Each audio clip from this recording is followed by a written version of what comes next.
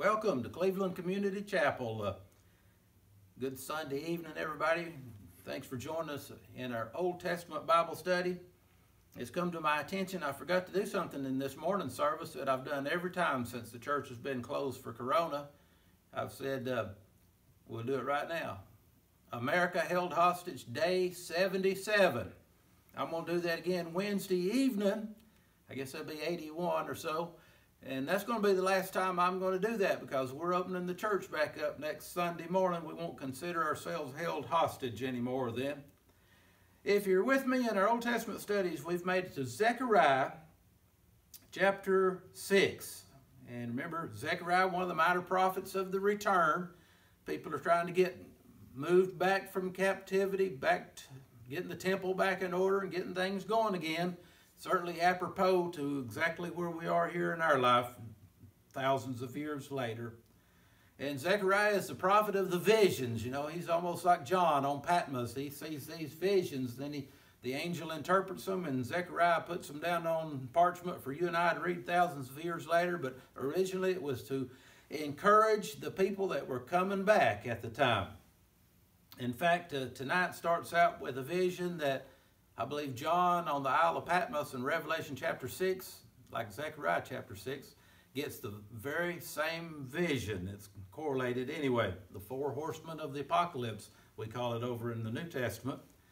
So here we are in Zechariah 6. Let's pray over the scriptures tonight. Lord, we ask you to open up the scriptures to our hearts and minds in Jesus' name. Amen. Zechariah 6. And I turned and lifted up mine eyes and looked, and behold, there came 4 chariots out from between 2 mountains.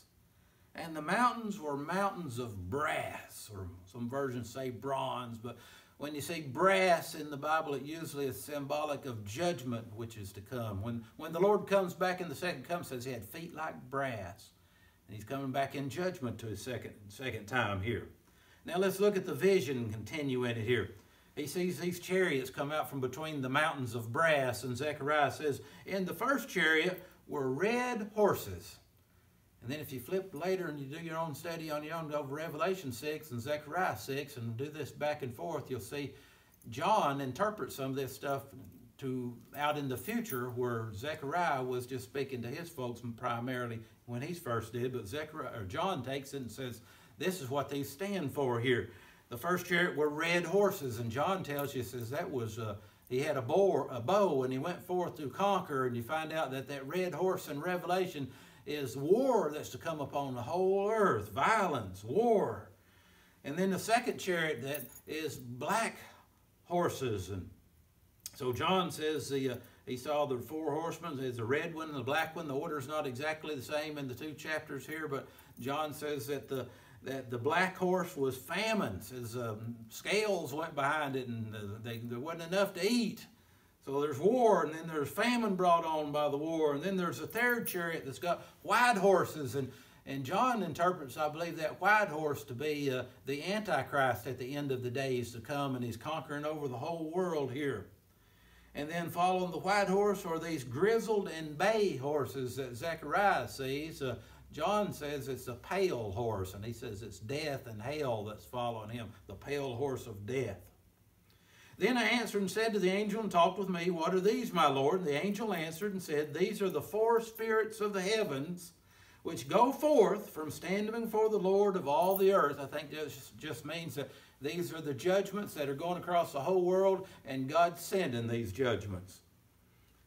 The black horses, which are therein, go forth to the north country, and the white go after them, and the grizzled go forth to the south country. And I think that we'll find out they're just going throughout the whole world. They head out north and south and encompass the world. And the bay went forth and sought to go that they might walk to and fro through the earth. And he said, get you hence, walk to and fro through the earth. So they walked to and fro through the earth. Then cried he upon me, and spake unto me, saying, behold, these that go toward the north country have quieted my spirit in the north country. Remember the Babylonians, for them come down out of the north, and the judgment came from the north. And the word of the Lord came to me, saying, take of them of the captivity. Now these are the returned captives. He's going to name some names, but it's just symbolic of the rest of them. take of them of the captivity, even Heldai, Tobijah, and Jedi, which are come from Babylon. These are some of the return folks. And come thou the same day, and go into the house of Josiah. Remember, he was the high priest in Zechariah's day. Josiah, the son of Zephaniah. And he said, take silver and gold, and make crowns, and set them upon the head of Josiah, of Joshua, the son of Josedek, the high priest. So, even in the Old Testament, you realize there was like a separation between the secular government and the religious leaders. The religious leaders didn't wear the crown. There would be a king that was reigning, but there would also be a high priest representing the religious sector. But now they're putting the crown upon the high priest, and you don't see that. And this is, well, what's going on here in this vision? And speak unto him, when you put them crowns upon him, crowns, plural on him, speak unto him, saying, thus speaketh the Lord of hosts, saying, behold, the man whose name is the branch. Now that's important. I know I didn't look in the other versions, but if you've got a King James Version, branch, every letter is capitalized, because that is one of the names of the Messiah that you find in the Old Testament. B-R-A-N-C-H, the branch. There's more prophecies about him. A root would come out of Jesse, you know, but he's the branch. It's talking about Jesus, the Messiah, which was to come in Zechariah's day.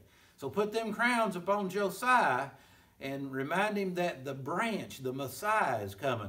By the way, a little side note, if you're old enough to remember, back in 1993, it was that cult down in Waco, Texas, David Koresh. They called themselves the Branch Davidians. Davidians from David, and Branch from one of the names of the Messiah. Wasn't nothing wrong with the name, I don't guess, Branch Davidians. There's something real wrong with David Koresh's teaching, but that's where that branch part comes from. The man whose name is the branch. And he'll grow up out of his place, and he being the branch, now he'll build the temple of the Lord.